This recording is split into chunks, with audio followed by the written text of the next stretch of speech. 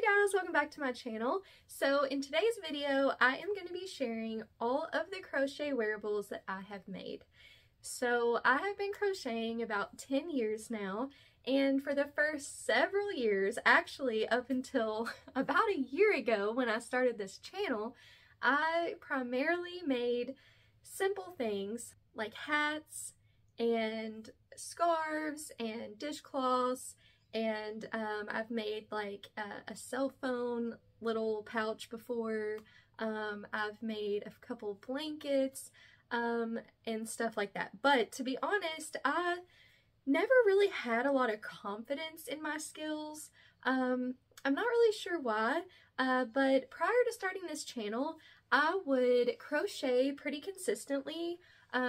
You know, for a couple weeks. I'd get really excited about a project, and then I would kind of get quickly burnt out, and I would not crochet for weeks or even a few months.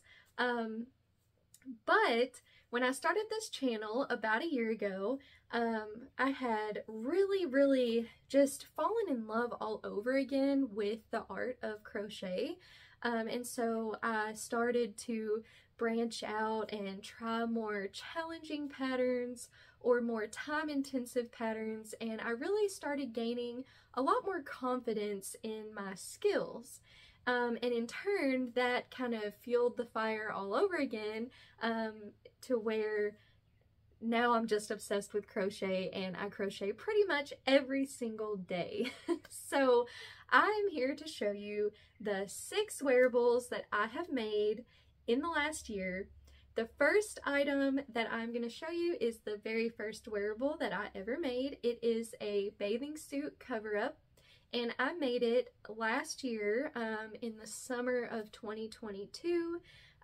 We were about to go on a trip to Orlando, and so I made it for that trip.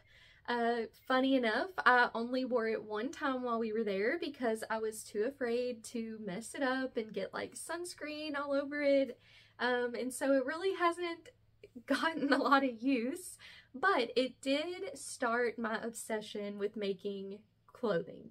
It is a very addicting thing once you start to make your own clothing. It's just so fun to be able to customize your own clothes and pick whatever colors you want, whatever texture of yarn that you want. And so I'm definitely hooked and will continue to make wearables forever.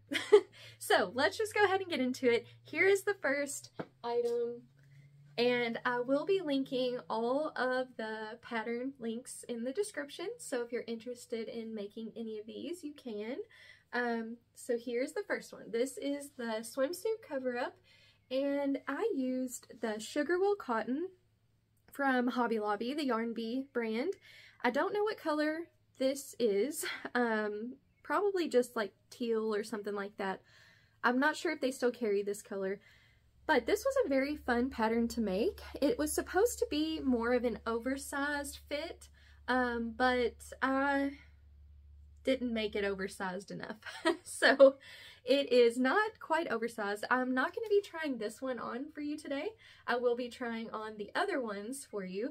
But if you would like to see how this one looks on, I will link a video below where I show you what it looks like on. So you can get a better idea if you're interested in making this. But I ended up having to add some length onto the bottom, so you can kind of see there where I originally stopped and then decided to add more length because I wanted it, you know, to cover all areas well. I did add this cute little tassel. She had tassels on hers as well, but I did mine a little bit differently. I made mine a little bit bigger. And I don't know if you can tell, but this, there we go. The tassels kind of lace up the sides, so you only seam it up to about this point. And then I laced it up with that tassel, and so it's really cute on. So definitely go check out that video. It is an older video, so I'm not gonna promise that the quality is great, which still the quality is not that great. I don't have a camera or anything, so I still film on my phone. So the quality hasn't changed a whole lot, but it is an older video. So yeah, there is the first crochet wearable that I've ever made and the one that started the obsession. The next item that I made right after this one is a tank top. And this is supposed to be sort of like a cropped tank top. Now, I personally don't show my stomach when I wear my clothes, so I made mine fit me right here at the waist. I did mess up a little on this. This was a little more challenging. You know, I think just because it was a new skill. The body of the project was easy, but I somehow kind of goofed it up along the edges. So it doesn't look great. You can see there that it's uneven. I probably could go back in and add another row, another round of like single crochet or something just to make it more smooth, but I'm probably not going to do that, to be honest.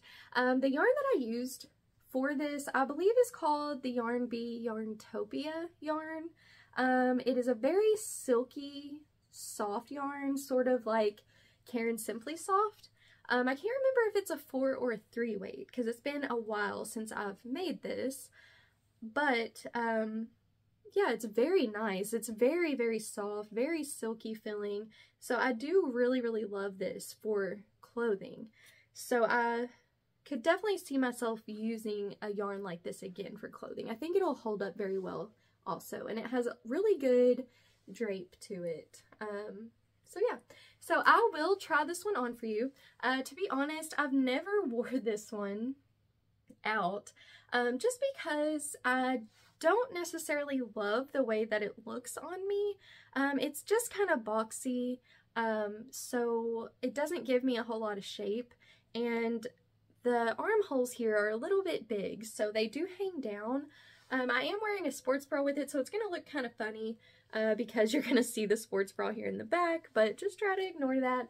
But this is an item that I think I need to start wearing with some of my cardigans. I think that it will be a really good layering piece, so I definitely need to start pulling this out of my closet and using it in that way. So I'm going to put this on and show you guys what it looks like. Okay, so here is what the tank top looks like. I'm going to back up so you can see it. Hopefully you can still hear me well. Again, ignore the sports bra there. But here's what that looks like. And again, it's okay on me. It's just boxy, so there's just not a lot of shape there. It does feel very nice and silky soft against my skin, so I definitely would love to make some more wearables with this yarn. I'm going to show you here in a little bit a couple cardigans that I've made with some acrylic yarn, one in particular, and I'm starting to realize that maybe just regular acrylic is not the best option for clothing because it pills. So I think using a no-pill acrylic or a cotton would be great for wearables, or something that already has a little bit of texture to it, or like this silky smooth yarn here that I think would be a little more resistant to pilling. So yeah, I definitely want to try and make some more wearables with this yarn. But this was definitely a learning experience, definitely not the best wearable I've made, but a great learning experience. The next item that I have to show you, I'm actually going to try on over this tank top because I think that, as I said before, this would be a great layering piece for me since I don't really like the way it looks on just by itself. So here is my very first cardigan that I ever made. It is using the Caron Ogo Halo. I do have a video where I kind of review this yarn that I will link below, but I do really love this. The Halo yarn is so soft and so nice, and this is what I was talking about with yarn that already has a little bit of the fuzzies and the texture on it. This obviously is perfect for clothing also because you're not going to notice any pilling that happens because it's already super fuzzy. So this yarn, the Ogo form, which you will see if you watch that video, I don't love that format. It didn't work out very well for me, but I love this yarn. The Halo yarn is just so amazing, and it is like the most perfect ombre I've ever seen in any yarn. So I definitely want to use it again and make something that showcases that ombre, because this pattern did not. Because it was worked in panels and you sewed everything on, and I didn't color control it at all, so it ended up being color block style, which I really do like, so that is good. But you can see here, like, it has a lighter colored sleeve, a medium brown panel on this side, then you have a little bit of a lighter panel on this side and a dark sleeve, and then the back is all dark. But yeah, I really loved making this pattern. It's called the Delaney cardigan, and the designer used velvet yarn for hers. So here is what this one looks like on. I have wore this quite a bit to church, but the thing is, please encourage me a little bit, guys, because all these wearables, especially the ones I've wore the most, the cardigans, I've never washed them because I'm so scared that something is going to happen to them. Now, I know obviously I wouldn't dry them, but I'm just even scared to wash them. Like, I just put so much time and effort into them, and I love them so much that I would be so sad if anything happened. So, if you've washed your wearables, please comment below and let me know it's gonna be okay. Or if you have any tips on how to make sure that it stays, you know, nice and nothing happens to it, definitely let me know. But anyway, I love this cardigan. Now, the color block style is out of my comfort zone. This is not something I would normally wear, but I really love this. And it's so soft. It is so warm. Whenever I see these little fuzzies, it immediately makes me think it's going to be itchy, but it's not. This is so nice against my skin, and I really, really love it. I did mess up on the cuffs a little bit, but thankfully you can't tell, especially because it is a Halo yarn. So let me back up so you can see the rest of it. So here is the back and the sides, and I really love the way this fits, and actually it looks really good. I have a mirror right there. It looks really good, I think, with this tank top. What do you guys think? So that is crochet wearable item number 3 and my first cardigan. So yeah, I love this. Once I made that cardigan, I became obsessed with cardigans. So the rest of the wearables you're gonna see here are all cardigans. So this is crochet wearable item number 4. This is the Stony Shore cardigan by Evelyn and Peter here on YouTube. She has some great YouTube tutorials for a lot of different clothing items, and I just love this so much. She uses these awesome little pebble stitches, which I had never used before, and she included these cuffs in the pattern. Also, the ribbing at the bottom I think just adds so much to this pattern. And then she also includes pockets. So this is the only cardigan that I have that has pockets, and I love them, and the technique that she used was really neat. I really liked that. So let me try this one on for you guys. This is definitely the cardigan I've wore the most. It is oversized and soft and warm, and I just love this. I love that it has a lot of those pops of color in there, but it is still sort of neutral because of it being primarily gray. So this yarn is the Lion Brand Heartland yarn in the color Mount Rainier Tweed, and this is such an awesome pattern. Now, this is the cardigan I was talking about that I wish I would have not used a regular basic acrylic yarn. I wish I would have used a no-pill acrylic or a low-pill acrylic or something like that, because it is starting to pill really bad. And it's so sad. So I don't know if you'll be able to tell. You can tell a little bit, like right here, there's some peeling going on. It's really bad here in the front. I don't know if you can see that very well, but it's just starting to peel really, really bad, and I'm so sad about it because I love this so much. And I actually completed this right in time for my 1-year YouTube anniversary, and I thought it was really fitting because it has all the little tweed pieces in there that kind of look like confetti or sprinkles or something like that, sort of like for a celebration. So I just love this, and I really hope that it holds up for a while. If you guys have any tips on how to fix pilling on a crochet wearable, definitely let me know. But yeah, so here's a better view of it. I love that it's oversized. I love the pockets. Here's the back. I love the ribbing at the bottom. So this is definitely one of my most worn and most loved cardigans that I've made. Crochet wearable number 4. Okay, this next item is again a cardigan, crochet wearable item number 5, and it is a hexagon cardigan. You guys have heard me talk about these a lot lately. I have made this one and another one, which I will show you. This pattern is by Craft and a Cuppa. She has an awesome tutorial.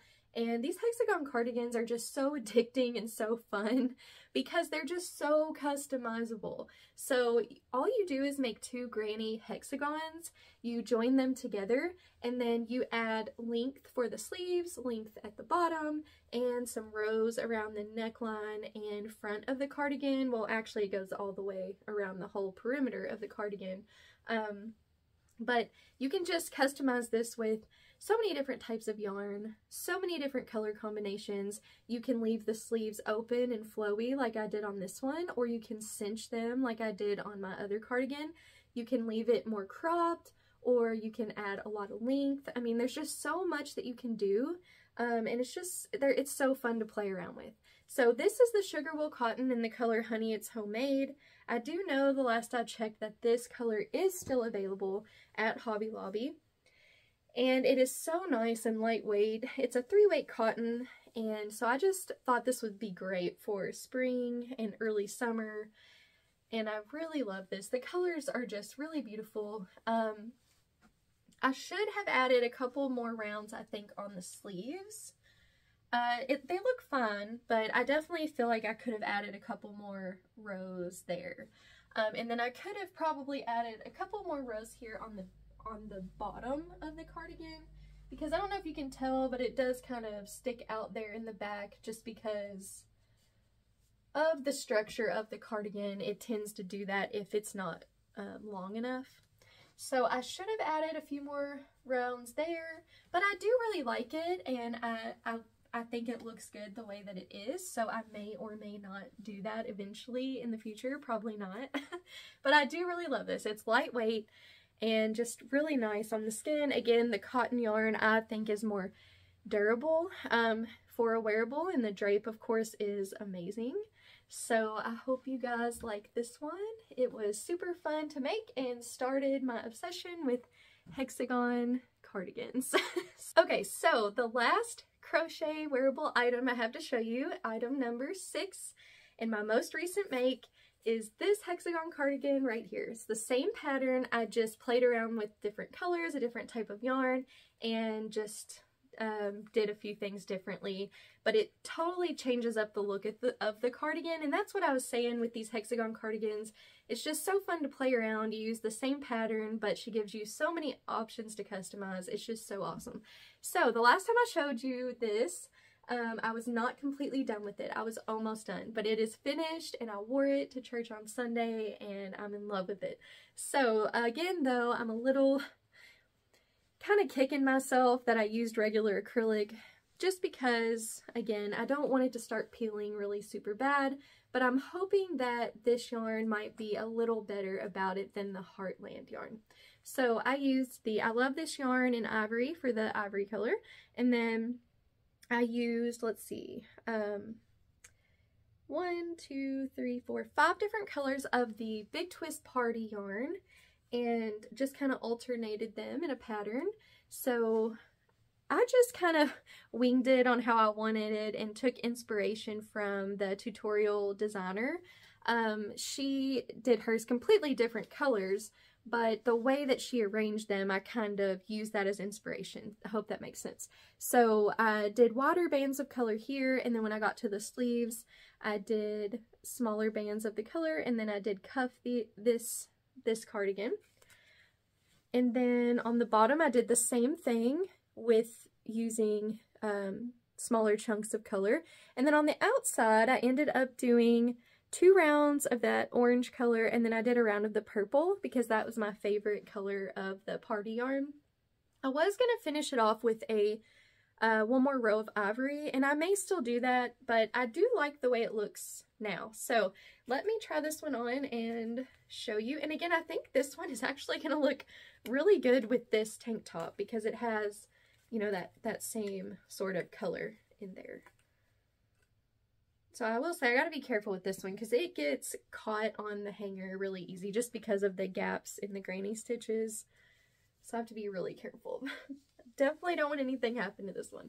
So here is this one, and I love it so much. I love the sleeves, and they're just really tight and secure. And I like how cuffing them makes sort of this cute little puff sleeve here. I don't know if that's what you call it, balloon sleeve, I don't know.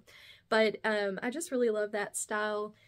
Let me back up so you can see the whole thing. So I made this one a little bit longer than the other one, and I really like the length of this one. So it lays a lot more flat in the back.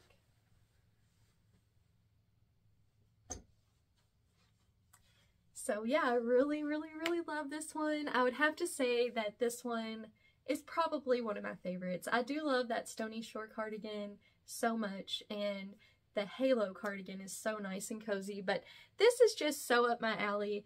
It is so colorful and so different and unique, and I love that. So I love that crochet gives you freedom to express your personality through your clothing. And how cool is it to get a compliment on a clothing item and be like, yeah, I made this. So that is just so much fun. And also, you know, crochet is an art, and to be able to wear your art on your body is the coolest thing ever. So I've definitely fallen in love with making wearables, and if you've never tried a wearable, if you're intimidated by it, I would definitely encourage you to try it. And you know, you will probably mess up, it probably won't be perfect, but that is how we get better, obviously, is to continue to practice. And each time that I have made a new wearable, I have gained more confidence in my skills. And so I know that you can do it too. Even if you're a beginner to crochet, there's so many beginner patterns that you can make of different wearables, and it's the perfect time right now, at least in the US where it is getting warmer. You can start with a smaller project like a tank top that won't take quite as long as something like a sweater or a cardigan. So I have yet to make a sweater, so I am definitely gonna be making one of those sometime this year, probably closer to fall, obviously, because it is definitely not sweater season anymore in Kentucky. So but you can definitely stay tuned for that. I'm excited to make a sweater. I'm also really wanting to try to make some kind of crochet shorts or skirt or pants or something. That is a goal of mine. Don't know when that'll happen, but I'm definitely wanting to try that out. So I really hope that you guys enjoyed this video, seeing all of the crochet wearables that I have made so far, and it's been a journey for sure getting to this point. It took me 10 years to make one, but I'm so glad that I did, and now I'm obsessed. So you guys can definitely look forward to seeing a lot more of this on this channel. Let me know in the comments, do you love making wearables? Have you been intimidated to make one? Has this video inspired you to try? I hope it has. And then the verse I want to read to you guys today is again out of the 100 Bible Verses Everyone Should Know by Heart book, and this is just so fun to just flip through here and just kind of open it up to a verse, and they're just shorter and just really rich though in the theology. I need to get back into this. I have just had a lot more going on lately, and so I haven't been able to dedicate or haven't carved out the time to dedicate to verse memorization, but I really, really want to. But anyway, the verse I want to share with you today is so short, but it is so important, and one that all of us should definitely know by heart and remember, because this is one we can draw upon in some of the hardest times of our life. So Psalm 56:3, and it says, "When I am afraid, I will trust in you." So as I said, super short, but powerful, because we all are going to face times in this life where we're afraid, whether it be a diagnosis that we get, or that one of our close family members get, or our child, or say one of our kids is having trouble in school, or there's a hurricane coming, some kind of natural weather, or war, or loss of a job. So many things can bring fear into our life, and I know that I'm definitely prone to give in to fear, and I have to constantly tell myself that I don't have to fear, because even if I die, I know that I will be with the Lord, and I have to trust His plan for my life, so that no matter what happens, it's gonna work out for His glory and our good, and He promises us that. And so I think we just all need to remember that when we're afraid, we can trust in the Lord. If you've given your heart to Him, you've reached out to Him and asked Him to save you, and you've accepted the sacrifice of Jesus' death on the cross for the penalty of our sin, we are made right with God, and therefore we can trust God because He is our Father. And so I really hope that that encourages you today. And if you're facing something, a scary situation, I pray that you will cry out to God, and you will ask Him to comfort you and give you peace and trust in knowing that He's going to work it out for your good and His glory. So I really hope you guys enjoyed today's video. I can't wait to chat with you guys in the comments. May God bless you, and I'll see you super soon in the next one. Bye!